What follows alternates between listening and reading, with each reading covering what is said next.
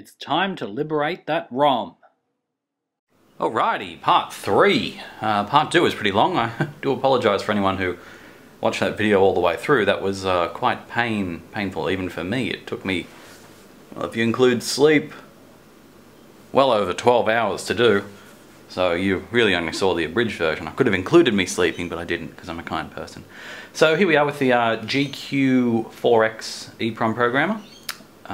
We have the 16-bit adapter, which allows us to dump fantastic chips like the 27C4096 and the 27C1024. In this case we'll be using the 4096 apparently, or possibly the 4002, but you know, I'll just try one, see what happens.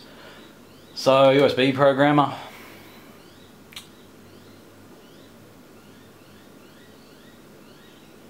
Initializing.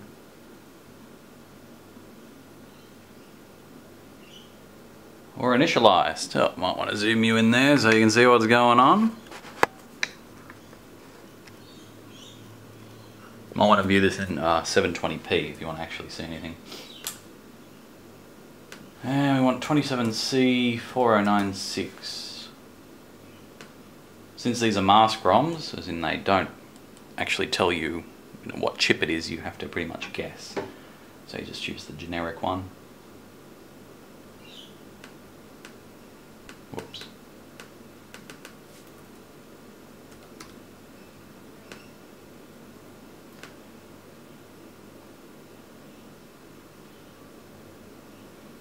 Tells me that it needs the 16-bit adapter, which I just happen to have.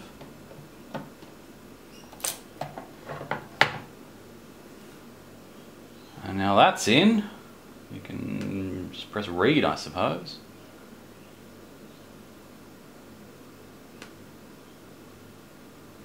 Oh, I like it already. So I'll just bring you in for a closer look.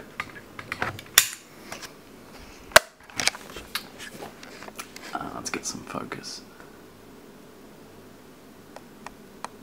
I see a copy, some brackets, a copyright, so copyright Sega. I can never decode these things. Oh, there we go. Byte swap.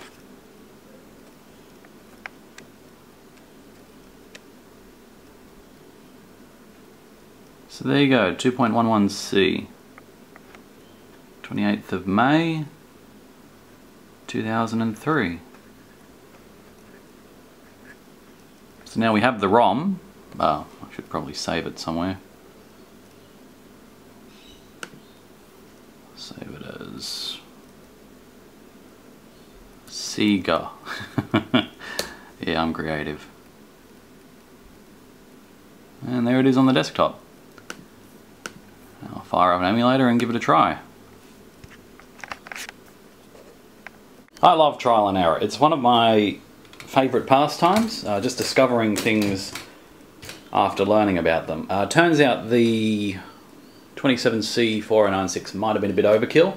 That gave a 512 kilobyte image, which, you know, that's pretty beefy.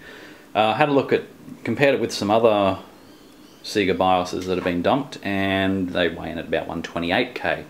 So I thought, okay, let's try the 27C1024, and byte swapped it, and yeah, it seems to be good. So what I did is, since I couldn't work out how to configure the emulators properly, or I'm lazy and knew that the Mega EverDrive or EverDrive MD, either one, both support loading BIOSes for Sega CD units, we can just go in here and have a look. So I've got Sega.bin, which was the original one, Japanese BIOS just as a test, which I downloaded off the net, and Sega 3, which is my baby.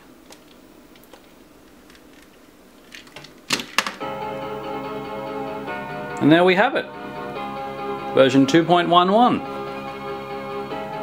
Wasn't that easy?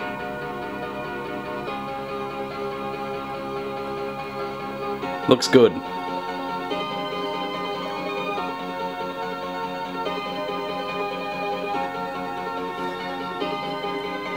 just beautiful.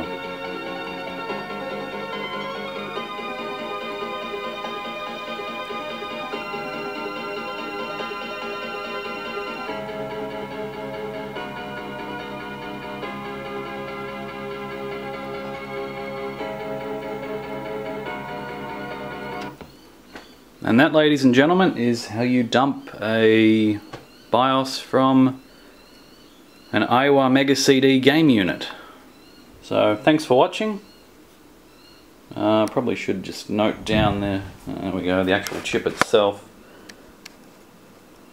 MPR-15768-T, week 22, 1994. Thanks for watching. RetroJunkie.net for more. And that's how you do it. Thanks for watching.